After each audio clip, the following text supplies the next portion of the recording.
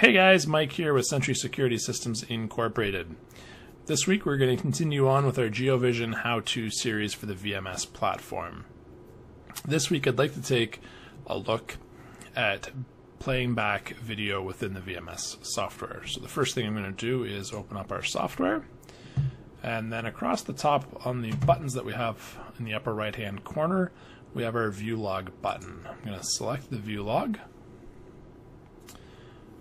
And this is the screen that we're greeted with. It is quite a bit different than the multicam software, if that's what you're used to, or the remote playback software. So we're going to take a quick look at how it differs. Okay, so down here on the bottom, we've got our calendar. So if you click on your calendar, you can see the different dates where you have recordings. So if I take a look, for example, at the 20th, I can see I had a little bit of recording there.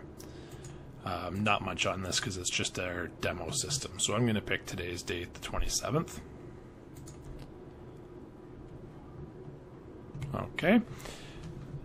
Now, the options down here along the bottom, what you have here is your timeline.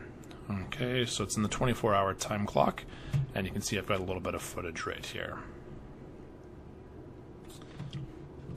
As we look down below, we've got a timer. So a digital time. We've got previous frame, rewind, play, and next frame. We've got our audio options. And if we want to skip ahead frame by frame. Okay, so one of the cool things that you can do with this is you can load your different layouts. So we talked about last week how you could have in a retirement home a layout for the first floor, the second floor, and so on.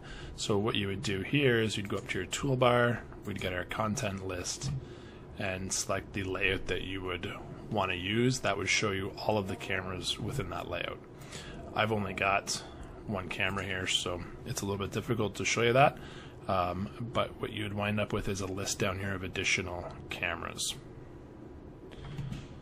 So to play back video, all you do is select our date, you pick the time that you're looking for, and you find where your footage is on that timeline, and double click it, and that's going to start playing back the video for you when you press the play button.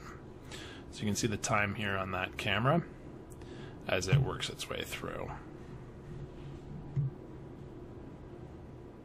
So down here we have an option here to speed up the video or speed down the video. I'm just going to pause the video.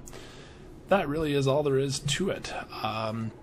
Playing back video on the Geovision VMS platform is really straightforward, not difficult at all. If you do have any questions, please don't hesitate to contact our technical support.